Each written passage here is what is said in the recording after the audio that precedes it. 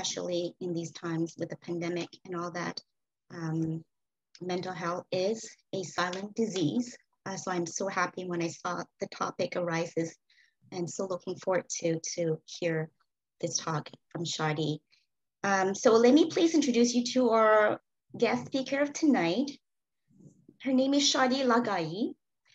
Shadi will be exploring with the questions of, does spirituality play a part in mental health? And a bit of background and bio on Shadi.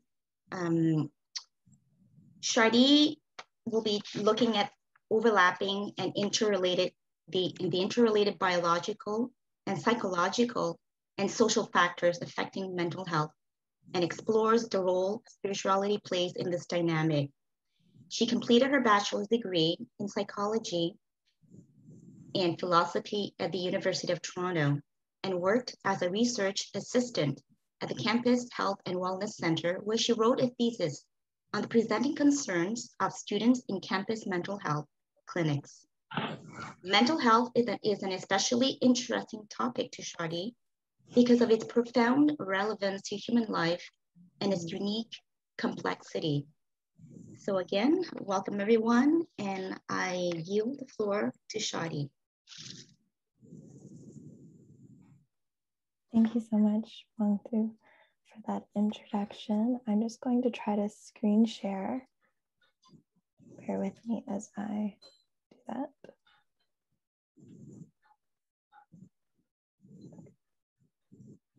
Can everyone see that properly? Okay, wonderful. Yes. And thank you so much for inviting me to share some thoughts and ideas on this topic, which is both interesting and important. And I have a tendency to speed up in presentations, so please let me know if at any point in time I'm going too fast, or if I say a word that needs clarification, just let me know. So a little bit about this presentation. I hope to give some preliminary thoughts on the scope of mental health and its relationship to spirituality. And my aim is to draw on psychological research, my lived experience, and the Baha'i writings especially. So I'll give like some introductory context and share some secular views on religiosity and mental health, and really distinguish that from what I want to share. Even like look at what is the mind and mental health. And then I really want to share two analogies to describe the dynamic between spiritual and mental health that I think is really helpful from the perspective of religion and spirituality. So I thought it'd be funny to start off this presentation with the same words that my psychology professor had shared with some 500 students in our very first psychology class. There is no soul in psychology. Now, I get it. The professor probably wanted to make a point that the topic of concern for our classes would be to understand the body and the mind through the lens of scientific inquiry. And the focus of scientific inquiry is really the examination of material reality. And for psychology, that means to consider our brains and how they function, to observe human behavior, etc. And the professor probably thought that there's no room in our scientific and objective study for maybe the distractions that come with speculations about the mysterious feelings and beliefs typically associated with spirituality. And yet, spirituality somehow finds itself in the scientific landscape, especially when it comes to mental health. And there are a lot of studies that show various correlations between religiosity and spiritual practices. And for example, like increased mindfulness, positive thinking and optimism, and like protective factors against depressive symptoms, etc. But there's a few ways this plays out, and more often than not, when religion and spirituality are studied in academic settings and written about in scientific articles, they are viewed through a secular lens. And because these articles and studies only study religion from the outside, they may reduce, for example, the state of prayer to an act of mindfulness or self-reflection. And I picked this article because it was just like so interesting the way the author describes prayer. They say that they argue that prayer is an imaginary social support interaction that provides useful outcomes. But ultimately, this is far from the spiritual state of being that we are told prayer is in the writings of Baha'u'llah and the writings of other religious figures. So the state of one's soul, communing with our creator and partaking of the influences and powers of the spiritual realm, is so much more than isolated acts of mindfulness, self-reflection, reading, or even poetry, or as it's described in this article, an imaginary social support interaction. And that's kind of something that really strikes me, and I want to emphasize that psychology and mental health is not only concerned with like the pragmatic aspects of religion and spiritual practices, but that there's also like fundamental spiritual principles that are deeply related to the field of psychology and mental health. Even when I first started learning about mental illness and treatments, it struck me that everything about mental health counseling and therapy is hinged on this core attribute of the existence of the soul, the will to change and overcome what our environment and our very senses and biological makeup may lay out before us, the desire to want that change, and the knowledge of oneself and the conditions of life that allow us to make that change. For example, I may be depressed. I may see and feel and believe that the world is a dismal place and that my life is worthless. The conditions in my environment may do nothing to disprove that experience. In fact, the hardships in life may weigh exactly that way. Even the very hormones in my body may reinforce that experience and belief. But somehow we as individuals, and more consistently as a collective human body, hold and act on the conviction that a life is worth living, and happiness and virtues are our aim to cultivate. And to me, like that's a big sign of like what other than the soul could be that otherworldly part of us that so convinces us that a certain perception of reality is our aim to nurture over the illness that can take over every otherworldly facet of the human experience.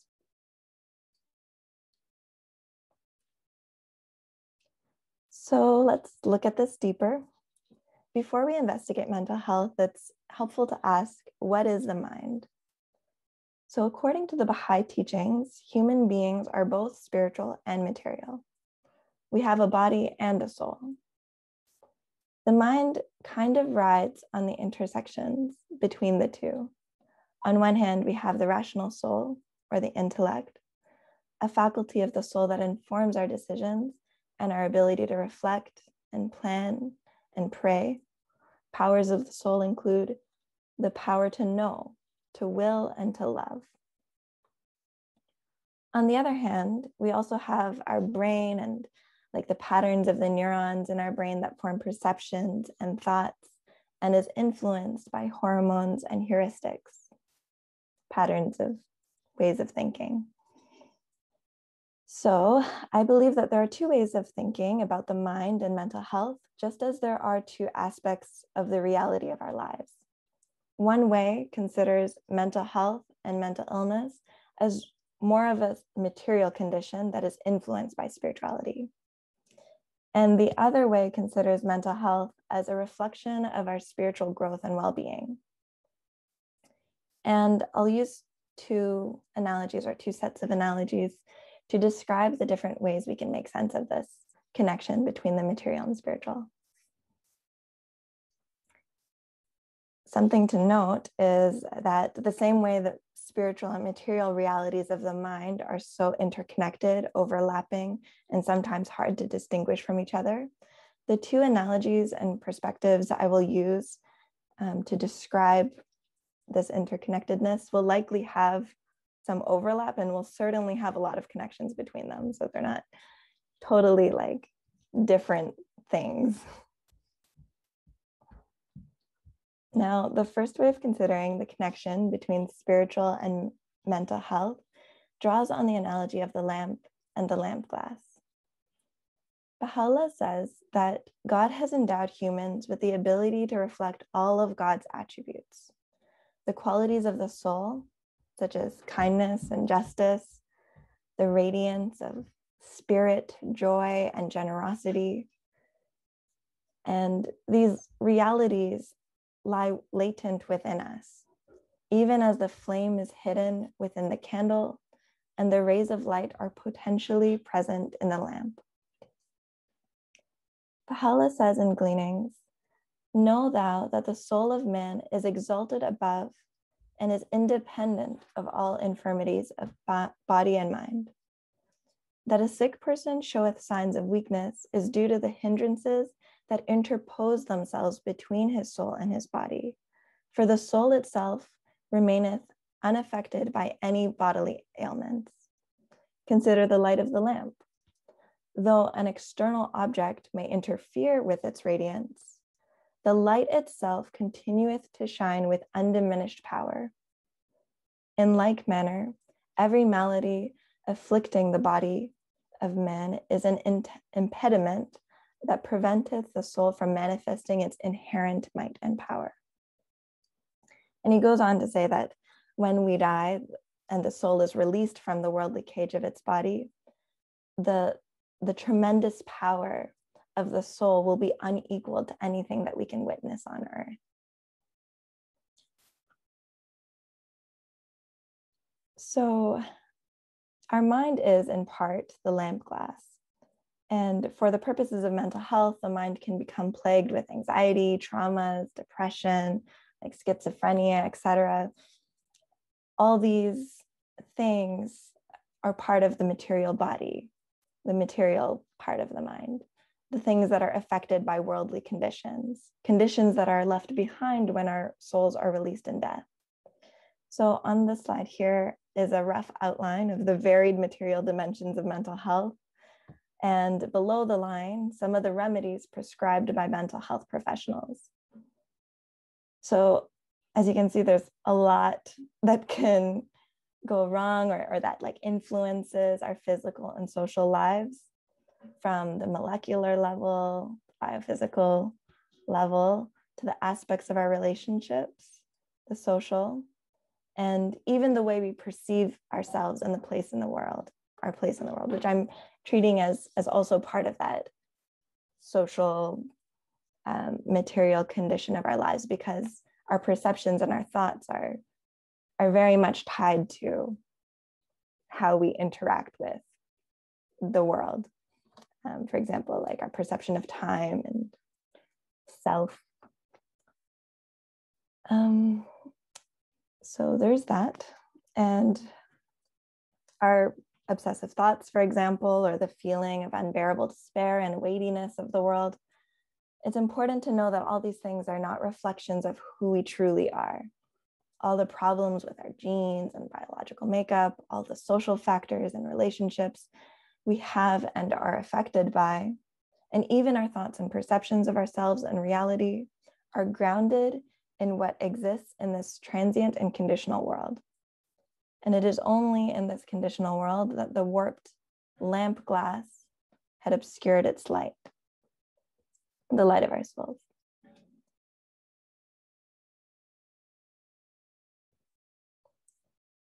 So the mental illness that we experience is indicative of something happening to the lamp glass, not the light within.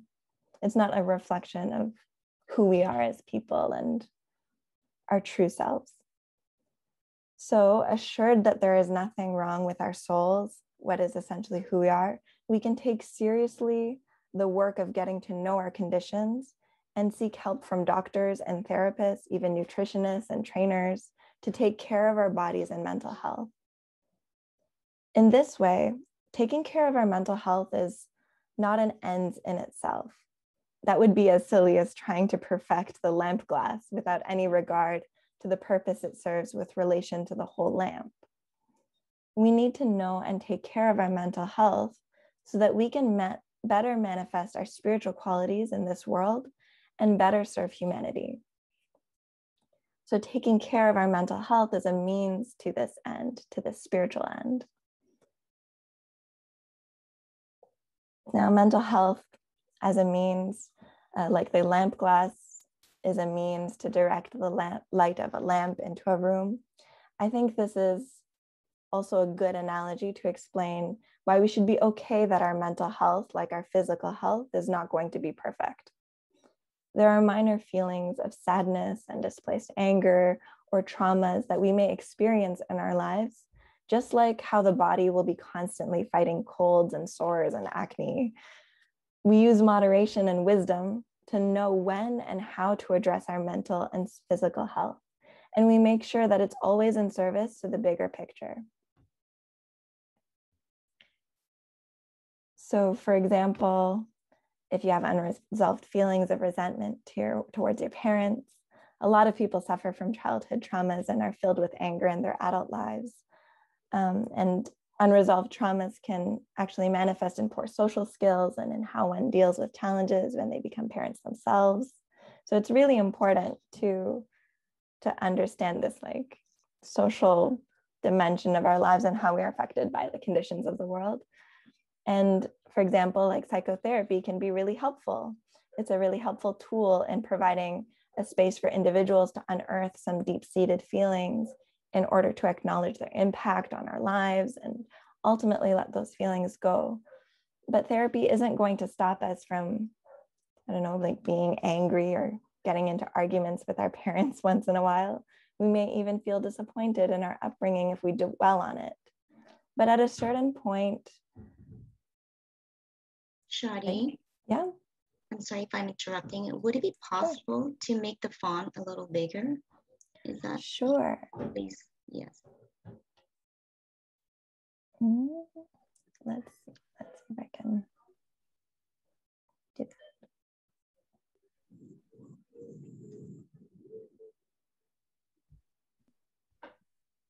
Much Is better. this better? Okay. Can you zoom out a little bit more, if you can? Sure. Just a little bit more.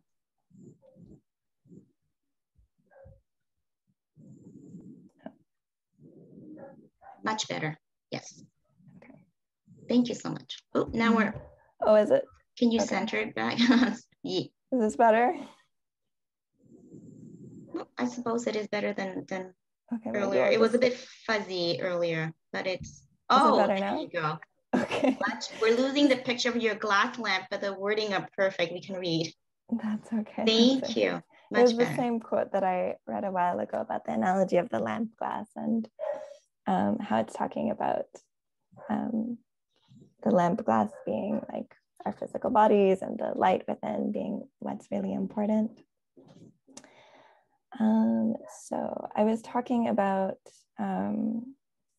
how it's important to kind of use this idea of mental health not being like the primary aim of our lives, to kind of be okay with, I guess, like fluctuations in emotions or everything in our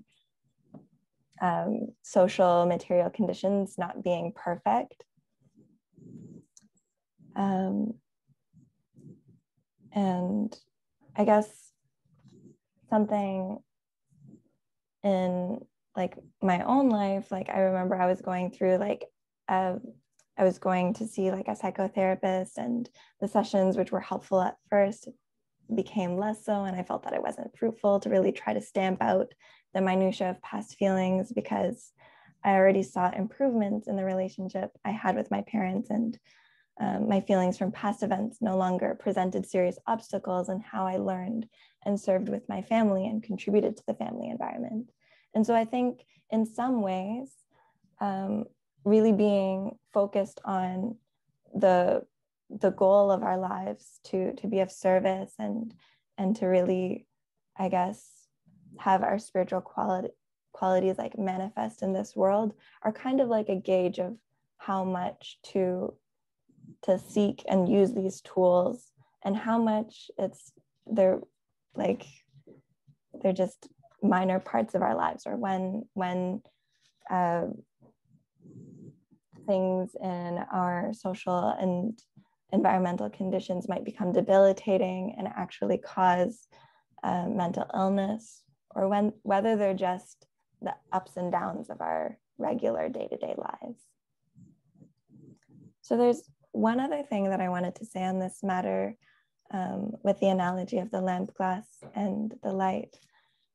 And this is that because religion is meant to transform the things of this world, there are social laws and teachings in the writings of the divine manifestations of God, and in the culture that is developed by the religious community and institutions that try to apply those teachings, that are specially designed to elevate our material and social conditions.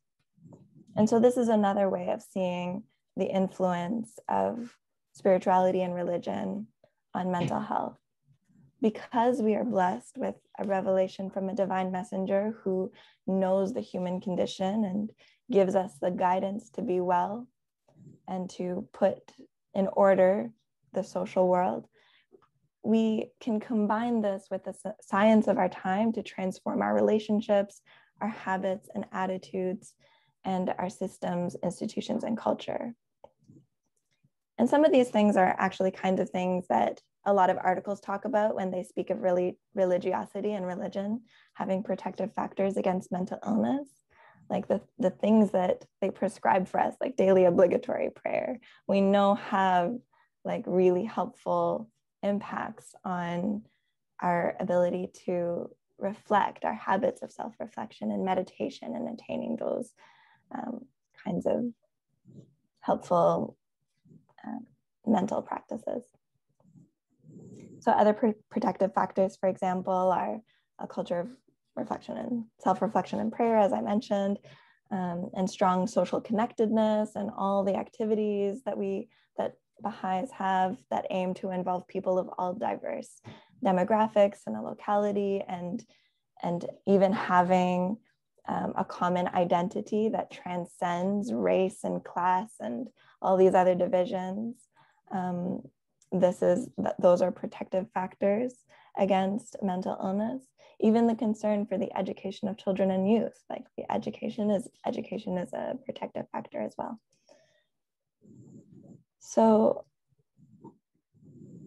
I think maybe just like as another example, we could take parental relationships again. And I guess I like talk about this so much because it is a huge mental health concern. And when I was working at the Health and Wellness Center at the University of Toronto Scarborough campus, we actually found that the #1 presenting mental health concern was related either directly or indirectly to family. And so like even many times in my own life, I've thought about how much the writings of the faith encourages us to obey our parents and prioritize unity within the family, even over service activities. And we even have prayers, especially for our parents. And we know that our parents will have an enduring part to play in our lives, even at the brink of starting our own families, because in the Baha'i laws, parents have the right to give or withhold their consent when their children get married.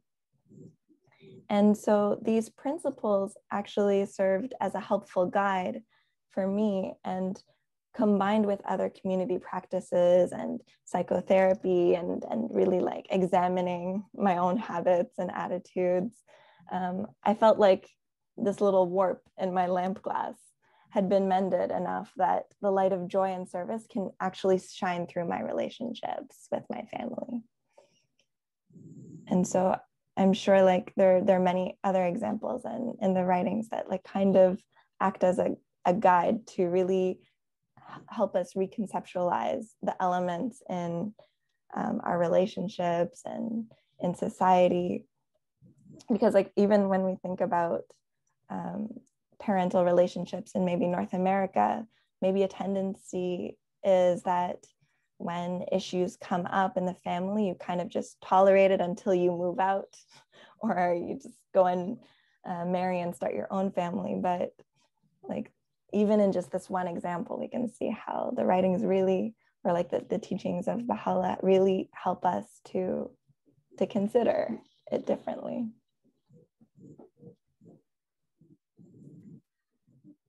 So the other analogy, and I'll just zoom out so you can see this lovely picture of a fountain. The second way in which spiritual health and mental health interact, I feel, is best described with the analogy of the fountain. And my explanation on this part will be much shorter than the previous section or the previous analogy, because I'm still developing my own understanding of the spiritual conditions of our lives, but I'll give it my best shot.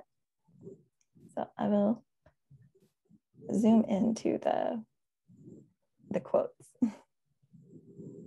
Shoghi Effendi says, "We must be like the fountain or spring that is continually emptying itself of all that it has and is continually being refilled from an invisible source, to be continually giving out of the good of our fellows."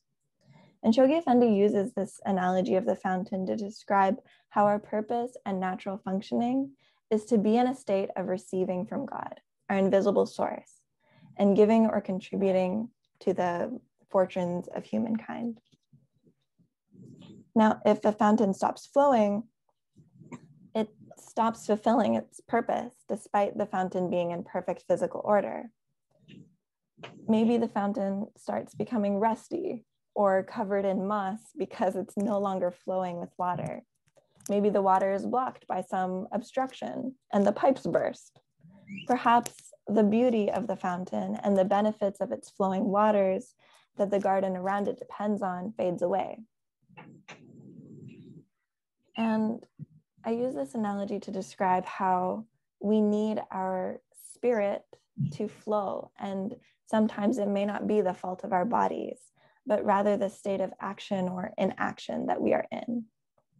So as spiritual beings, we have a thirst for knowledge. We have a thirst to serve.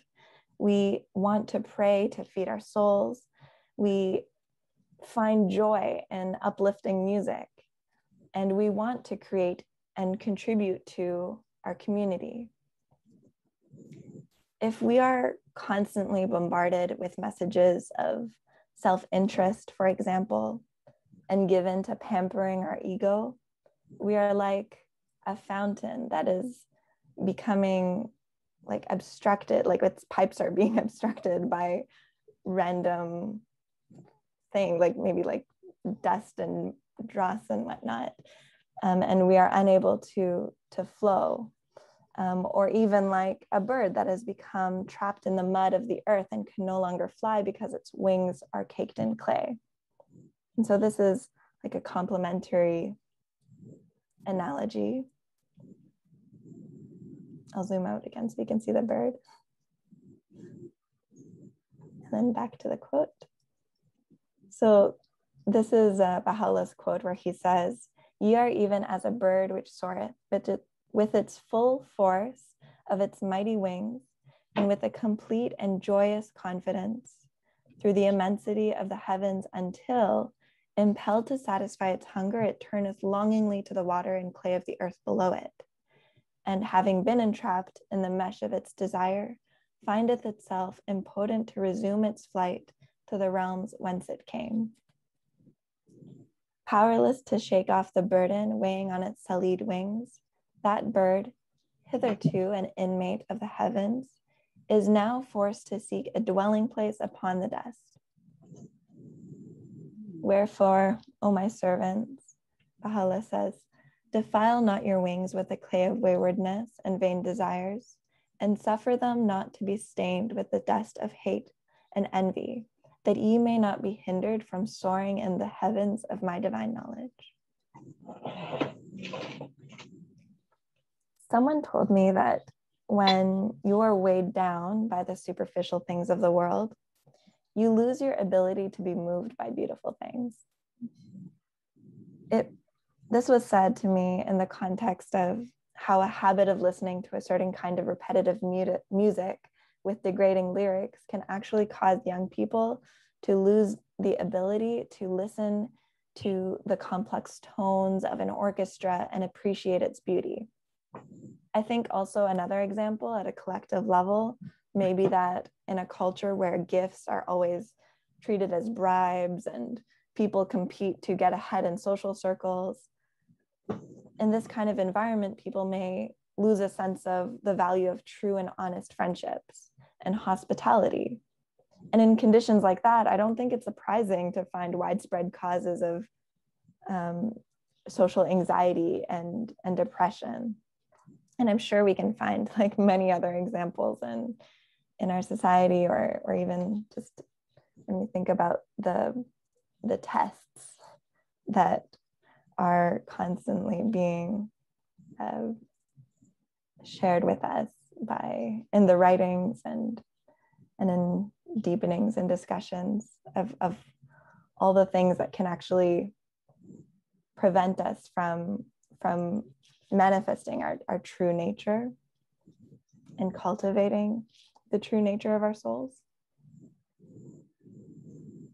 And so back to the fountain. There is sorrow and pain when a fountain is prevented from flowing, or when a bird is unable to fly. And like the bird that soars and the fountain that flows, the spiritual remedy lies in existing in ways that are in harmony with our true nature. So when we exist in harmony with our true nature, detached from earthly things and unobstructed by vain and inordinate affections, that is when we truly feel uplifted. And this has, like, the words are kind of like similar, like feeling uplifted, feeling light, joyous, like true joy is very much related to like the lack of joy that we might feel in like mental illness, or the despair and the weightiness of a lot of mental health afflictions. And so Baha'u'llah says that we can cleanse the mirror of our hearts with the burnish of love and severance from all save God. And I guess some ways that I found helpful to kindle the fire of love and strive to be in a state of service is through prayer, like even just earnestly asking God to help us as we examine and overcome our flaws, and asking for confirmations to overcome challenges and to find hope again. Reading the writings that really unlock the mysteries of this world, and even reading articles and letters from the Universal House of Justice, which gives the Baha'i world and like the world at large, all of humanity, like letters and guidance of how patterns of being able to contribute to our communities are being established throughout the world. Like it's very accessible now to have a role to play in making the world a better place, which is so, I think, close to our purpose in life. And yeah, so all of these things, even speaking with friends who are conscious to cultivate habits of reflection and service, and finding small ways to be able to contribute to the well-being of others. All these things are ways in which we can, I guess, have that burnish of love and severance from all these worldly things, save God. And really, like the point of all this, I think, is to really identify what is our true nature, what will truly uplift our spiritual selves, and how to cultivate those. So it might even be like, do we, I guess, have ways in which we nurture our intellectual capacities, the capacities of the rational soul? Are we learning? Are we constantly increasing our knowledge about the world and ourselves? This is another way in which we can also protect ourselves.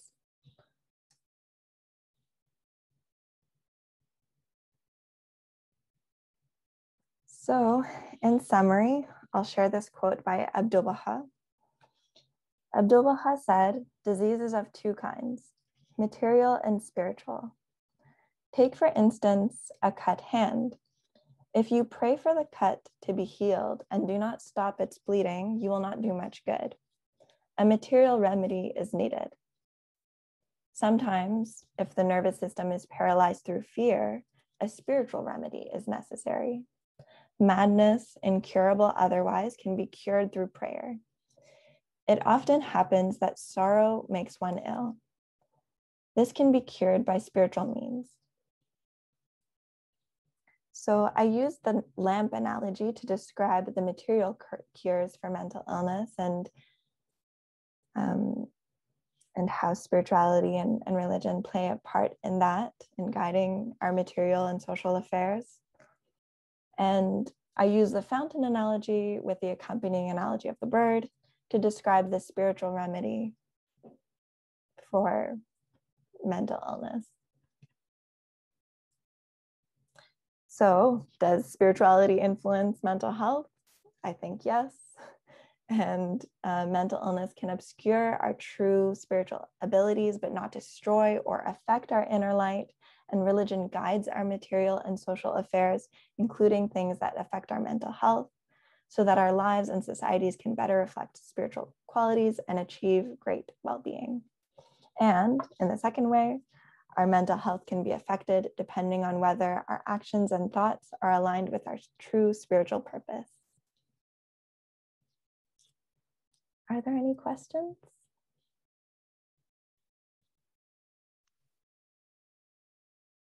If you have the questions now, thank you, Shadi, so much for this wonderful talk on this topic.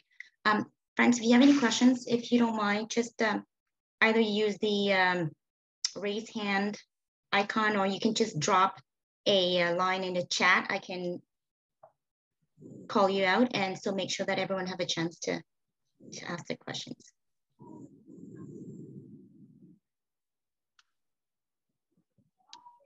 Oh, we have a raised hand. Nikki, please go ahead. Hi, Shadi. Thank you very much for your explanation. That was very informative. I have a question. Nowadays, a lot of philosophers and people that they are looking for mindfulness and this sort of stuff, they are looking at not soul, but they talk about consciousness. Is that the same thing in Baha'i faith also? The soul and consciousness are the same, or is that different? That's a very good question, Nikki. Thank you for asking that. I guess the short answer is I don't think so. I don't think it's the same, because the soul is really tied with our purpose in life. And I guess it also, like, it's very concerned with what happens after life after death. Whereas consciousness, I guess it can be, I don't know, maybe some people think that it like endures, but it's really hard, I guess, to distinguish it from the material plane and like the conditional aspect of our lives. And I think this is like really important when we think about, I guess, things that make us truly happy, and it really matters, like what's going to happen at the end of our lives. But there are many different ways of viewing consciousness, and I'm not very familiar, to be honest, with all the different ways that it could like come about. So maybe there are some views of consciousness that are similar to the idea of the soul, And certainly our own, like, I guess even like our own understanding of the soul is like limited. So there could be definitely overlap, and I guess like one of the things in the Baha'i community is learning how to describe in language things that describe like the human spirit, maybe even without saying things like soul or religion or life after death, things that distinguish us from animals, things that really speak to our unique human faculties of having agency and will and attraction to beauty. These things, I'm sure, like I guess it doesn't really matter so much whether we say soul in particular or the human spirit. And maybe you will find in those philosophies things that I guess are similar or parallel to those concepts. And I think that's what's important, to make sure that whatever I guess we express are in line with those concepts rather than the terminology or the language. Hopefully that answered the question. Yes, thank you very much. But still, they argue that this is the consciousness that it's going to stay for eternity. That's what their belief is. It's something that is kind of the same way that we are talking about soul, that has got connection with the body, but is not part of the body. They talk the same way about that also. And sometimes, it comes to my mind that, are we talking about same thing or is that different? And I know that it is in the writing that our memory is going to be with us when we go to the next world. And so I was just wanted to distinguish between these two different things, Thank you very much. Yeah, it's definitely a good endeavor. Oh, go ahead. For the question, may I just in line with Nika's question, there is a comment in the chat that I would just like to read it out, and then we have a question for Wilmer coming up next. But let me just please read out the comment here from Melinda. Could it be that consciousness focuses more on the now or being present, whereas the soul is concerned with life after death? And we also have another comment here. Soul, it's coming from Oakville community. Is that you, Ramona? No. Oh, from Brett. Soul has religious, spiritual implications, while consciousness is more accepted by the scientific community. And then from Barbara, shortly after becoming a Baha'i in 1969, I heard this story about prayer. A patient in a psychiatric hospital in New Zealand or Australia was to have an encephalogram, which I don't know what that is. If someone can explain that medical term. During the test, the patient started to pray. The stylus that measures the test went to the top of the graph. The two psychiatrists who were performing the test were astounded by the graph. I understood that this showed the power of prayer.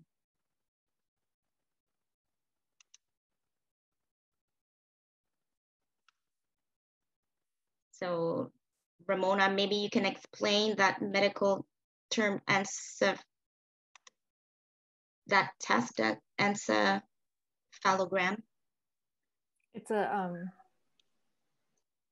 it's like a brain test. Yeah, brain waves test. It's like looking at brain waves that they do for, like, let's say if someone's having a seizure, they just put like electrodes and then measure brain activity. Right. Okay. Thank you for these comments. Let's move on with the next questions. Please go ahead, Wilmer. Okay, hi, good evening everyone from Ottawa. Thank you, Shadi, for presenting this thought-provoking and quite a nice, beautiful summary, right, of what the writings have to offer in this subject. I have a few questions, but I think the most important one is education. So what, in your point of view, what do you think that from what you have presented tonight or from other sources, from the writings, should be taught to primary school and high school students in order for them to have a better awareness and why not control of their habits and value system, and so they become more wiser, right, later on? That's one question. And second is, what, in your point of view, what is the most effective way that you know so far to become aware of our habit, but to replace bad habit for good habit? So what, what is the most effective? What is something that maybe you have tried, or you know that it is an excellent way? Because I think if we replace those bad habits, our life in general will improve dramatically in many ways. So just leave it like that for the moment. I may have more later on. Thank you.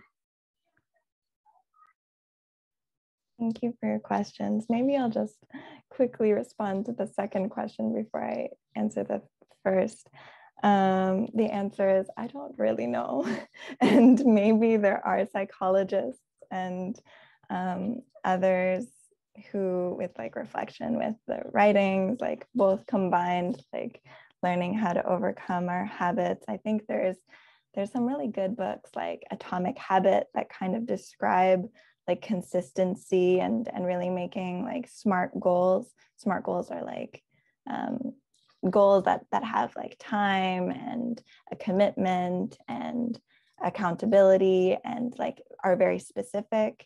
And when people, for example, they choose a goal and they outline all those things and they visualize it, and they make sure to prioritize consistency over like 100% radical change. They found that those are really helpful. And so that's probably a good example of things, of psychologists and people learning about the human condition and how those things help.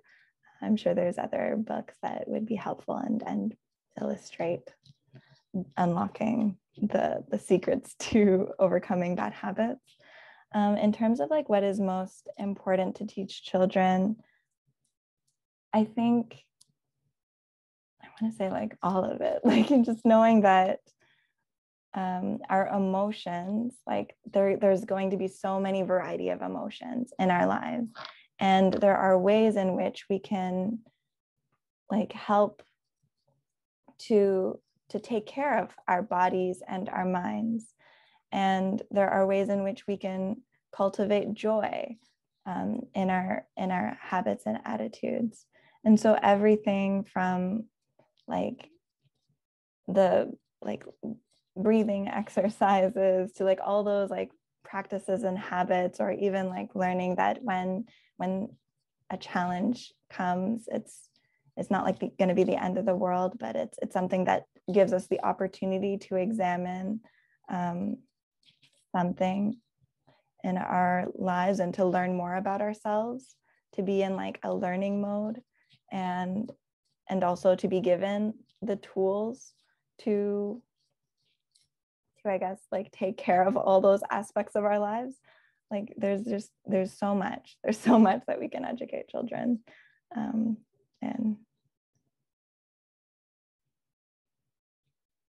I know that was a very vague answer. There's a lot, and I'm sure other people can share about what they think is helpful to teach children too. Thank you for that, Wilmer. We have a question from Melinda. Please go ahead, Melinda. Hello, hi. It was really, really great and interesting talk. I really like that you mentioned that there were two types of diseases, the material and spiritual. And when it comes to mental health, it's a very complicated issue because many mental illnesses show both physical you know, like hormone imbalances or like damage to the brain could cause various mental illnesses, right? So in terms of treating things like that, medication, people say is needed in order to treat those because it's an actual physical condition with the brain. What is your view on this? Do you think that prayer or spirituality is enough to heal these physical damages to the brain or imbalances in the brain? Or do you think both would be needed? Both medication and, spirituality? Yeah, that's a really good question.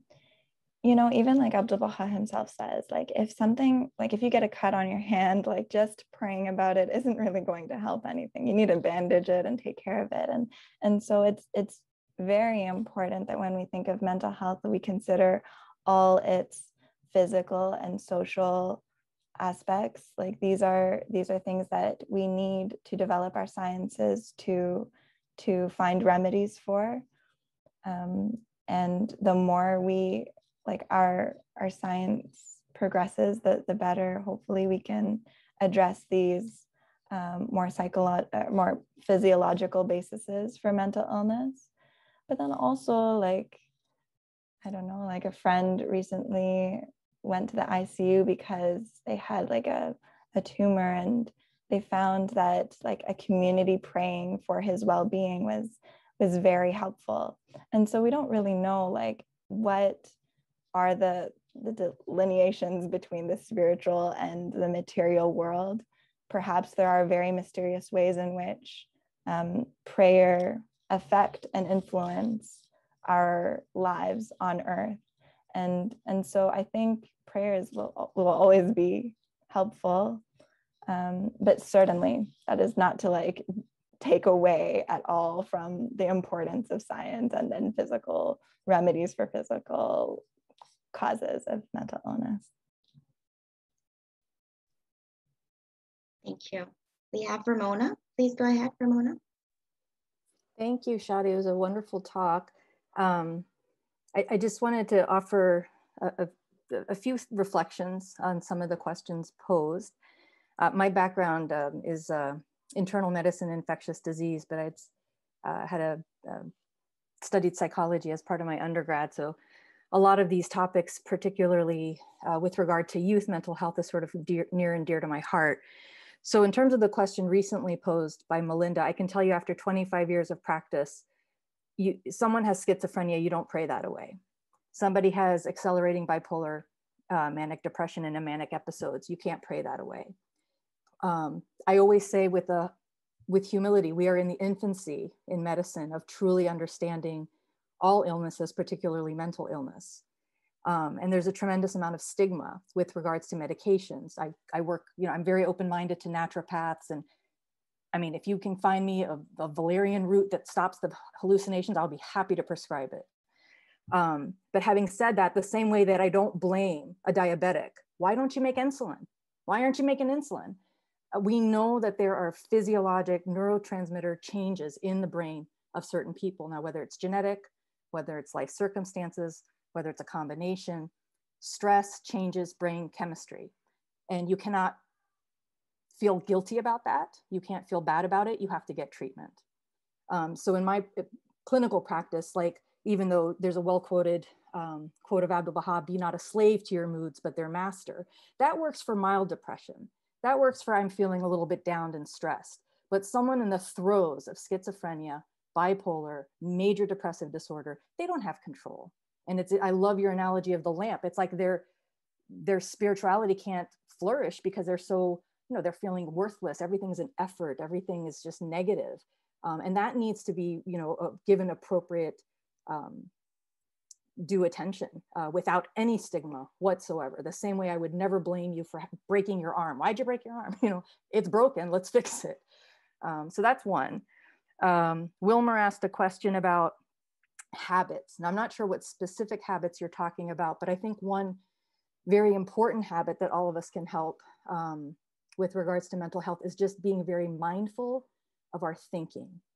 Abdul Baha spoke many times, when a thought of War comes, replace it with a thought of peace. When a thought of hate, like it must be destroyed with a thought of love. The simple act of just understanding within cognitive behavioral therapy, your thoughts affect your feelings, and then your feelings will affect your subsequent actions and behavior. So whenever you're finding yourself feeling a certain way, ask yourself, just stop and pause.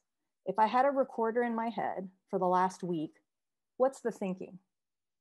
Are you one of those, I have to, I should, I can't believe, I have to, you know, if it's pressure, pressure, pressure, I guarantee you're feeling restless, anxious, unsettled, disconnected, unhappy, versus a person that's, everything's going to be great. This is a beautiful day. Look at all these blessings I have, even though life is crap. You know, so, and once again, the extent to which you have control over your thoughts is also, it's not a simple thing. It could be very much physiologically based, and that has to be addressed. But I think one habit is being very mindful of how you are thinking. Is it negative? Is it pressured? Is it critical? Or is it joy? Is it seeking out positive? If you're looking for things to be upset about, you become the magnet for every upsetting thing in the world to find you. So that's one habit. And then there's a lot of tools within the Baha'i writings, waking up with gratitude. What are the thousands of things that you are grateful for, so that you kind of gauge the day in a positive way? We're told to reflect at the end of every day, be it, you know, reflect and account for your actions.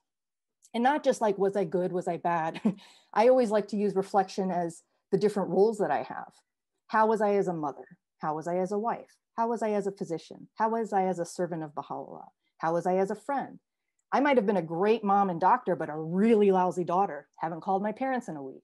You know, so you kind of think of yourself in these various roles and capacities and reflect and learn, so that the difficulties or things that might have not gone so well don't carry into the next day. So that this time of like reflection and meditation, that's another habit of, you know, we're told in the writings that meditation sort of allows you to have that inspiration, if you will, from God. To me, praying is talking to God.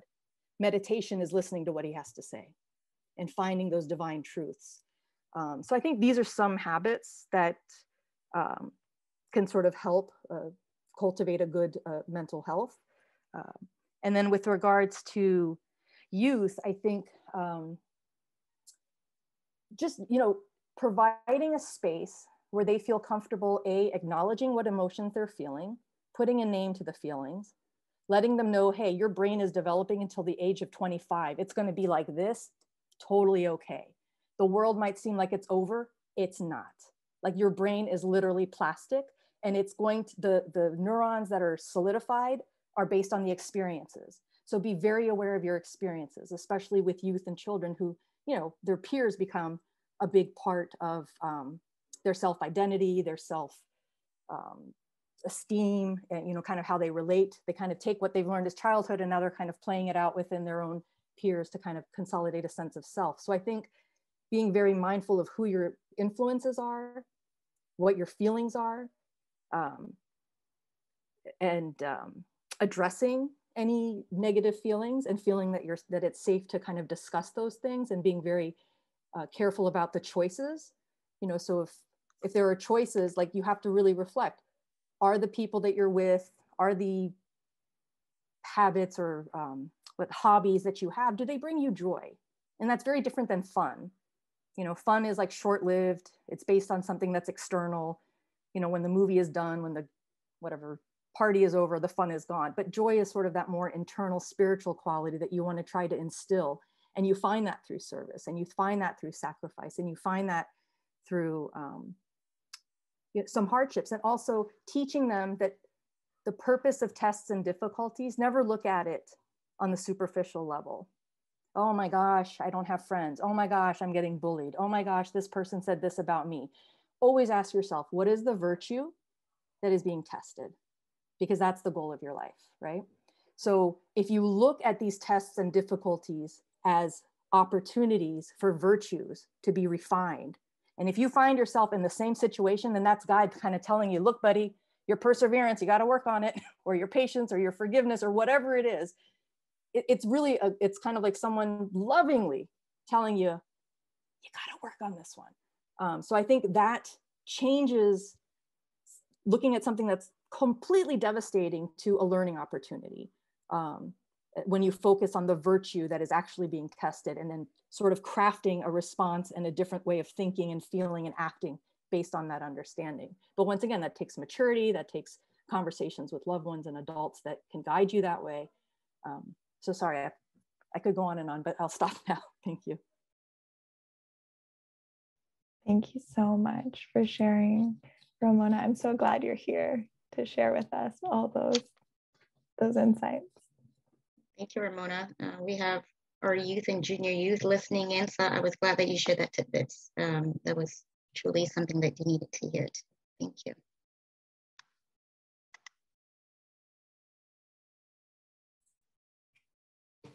I have a question. I'm wondering if Mangtu, may I ask it? Yes, go ahead, please. Shadijan, there are people who have gone through very, very unjust situations in life.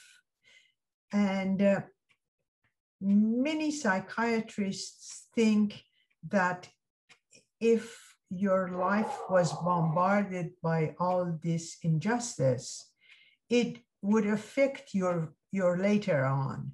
Later on, you would be exhausted. Later on, you would not be able to be resilient and all of that.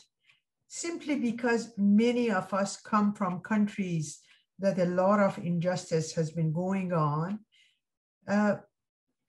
I'm just wondering if you share the same view that at some point you become actually exhausted and cannot move forward, or you don't look at it like that. By the way, I apologize. I didn't see the hand that Brett has raised. I apologize. It's the old eyes. He's after you. It's all good.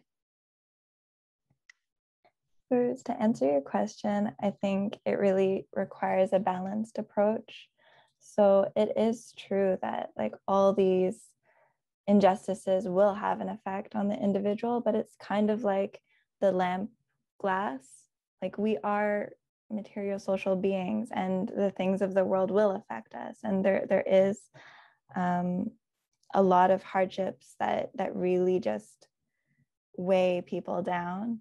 And especially like when you're young or even like depending on how like traumatic it is, it can leave a lasting impression on one's psyche.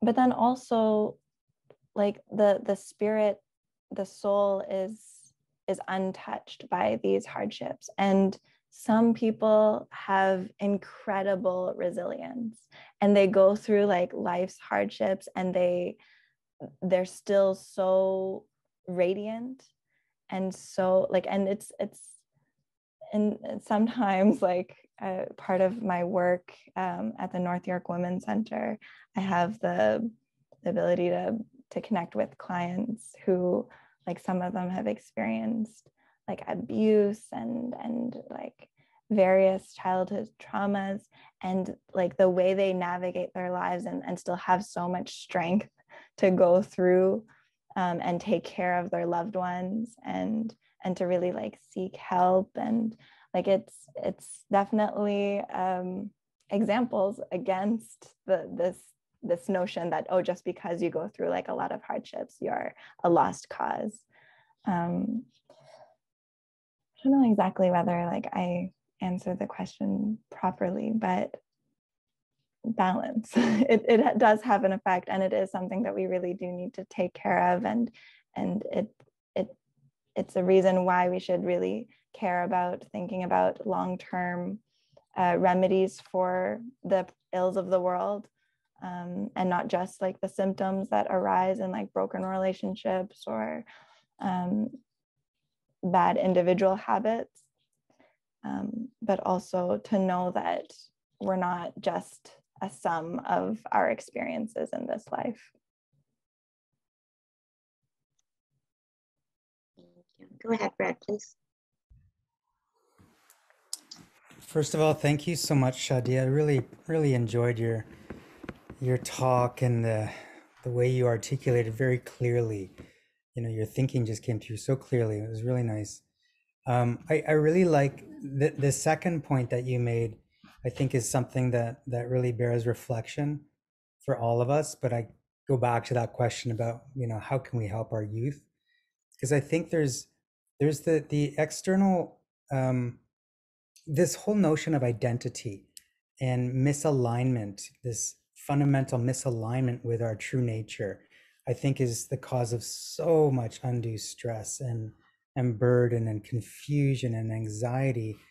And I think it's unfortunate because society is casting this, it's mirroring to us something that is not real, right? It's portraying us in a light that's very materialistic, very humanistic, and it's sad and it's hard, you know, growing up in this, maybe more so for younger people. You're just exposed to these images of, oh, I should be this, I should be this, I should be this, and it's just so far. It's like the bird in the muck. It's just so far from our true nature. So more just a comment, and you know, thinking about, you know, when we're raising kids, to ensure that, as Ramona said, that we're very mindful around our thought processes and what's influencing us, and ensuring that we're consulting and having these conversations about our true identity. And I mean, as a Baha'i, for me, the best way is reading the writings and doing that, you know, morning and evening and consulting. But it's so powerful, you know, we can't deny that it's everywhere and shaping us all the time. So anyway, I really like that point. I think that's really critical. Thank you.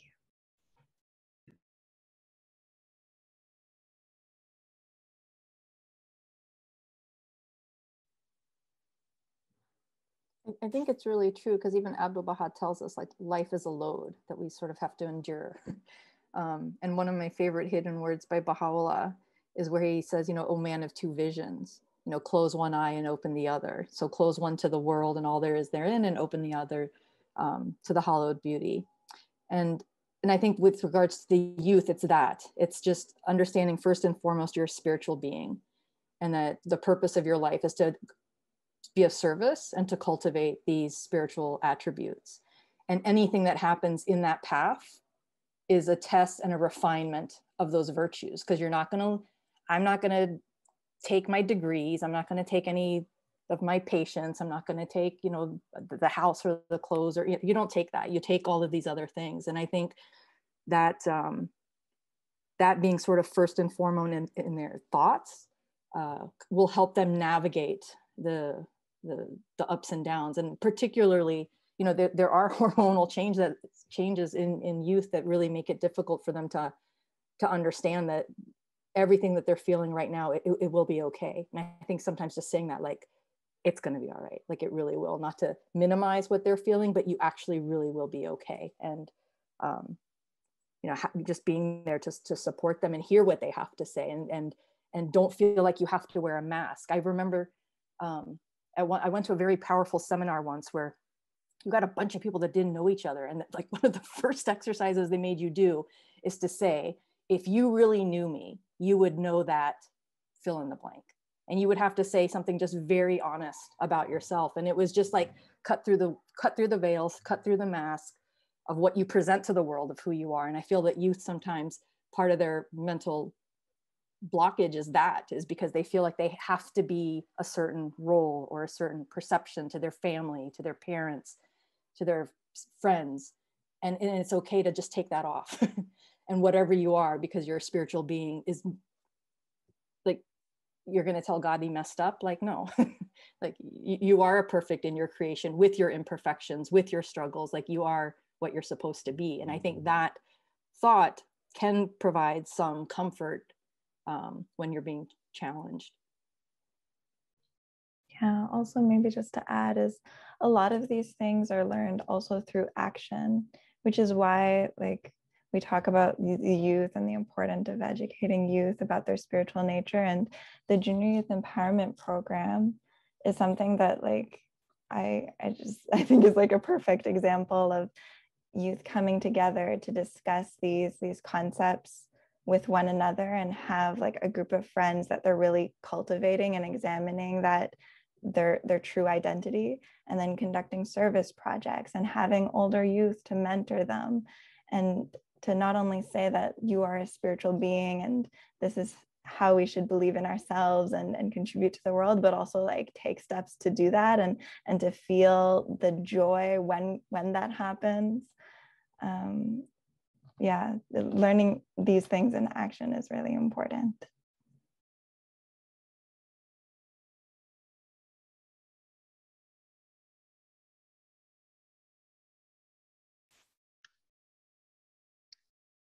Thank you for that. Are there any other questions?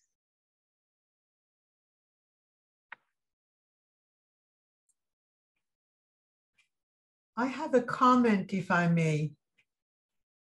Sure, please go ahead, Bruce. I wanted to thank Nadim for introducing Shadi to me. I really appreciated Nadim.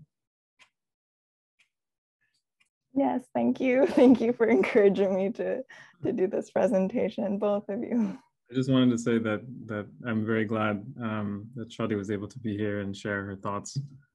As you've heard, she's brilliant.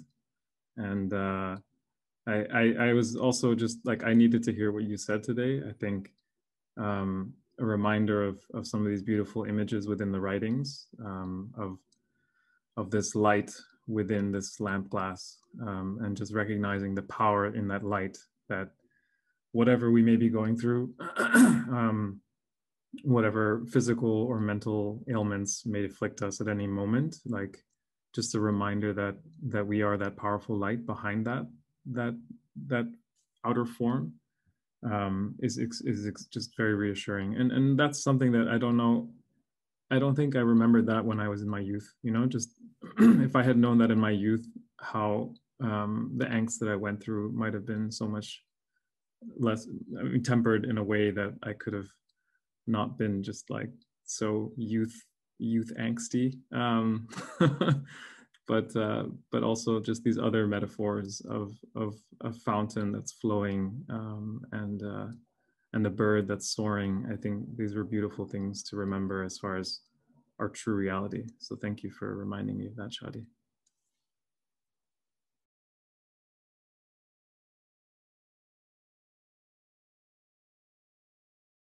Thank you for the comment. Is there any other questions, comments? I want to personally thank Shadi to talk about the aspect of spirituality and mental health. I know that school boards have also started putting out sessions for parents regarding mental health and well-being and so forth, but never was the word spirituality was raised in all of these sessions. It was more about medications, how to treat with medications, how to optimize sleep, how to, more like, but nothing that is touch about the soul and the spirituality of the soul in the tool and as a guidance in mental health. And so this has touched on what was lacking, was missing in school. So I'm glad that you brought it up. And we are all spiritual beings, and the more so spiritual education in our children who will become junior youth and adults and contributors in society, it is so important that we enforce the spiritual education within the family, and to help straighten them to become that bird that will, soar high up and not be solid, muddy and fall and then all of these negativity with social media and all that around them. It's so easy for them to get meshed into that mud if they don't have that wonderful tool, that spiritual education to help them know the power of their soul and how pure they are and their that they can soar high up above. So that's the comment, and thank you.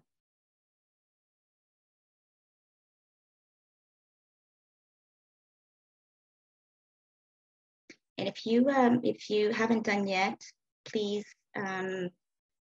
include your email address in the chat box so we can add you on the mailing list. As you know, every week we have a, even if you have suggestions about a topic that you'd like to explore, please share it with us. We love to hear, and I'm sure Farzande works tirelessly and very hard in trying to look for and invite speakers onto this forum. But anything of concern, of interest, or any subject, please share with us and let us know. And we'd love to bring it on our weekly fireside and present and share with everyone, friends and community. Any other questions? I just wanted to make another comment, if I may. Yes, please go ahead. It was such a cozy evening. It was such a beautiful evening.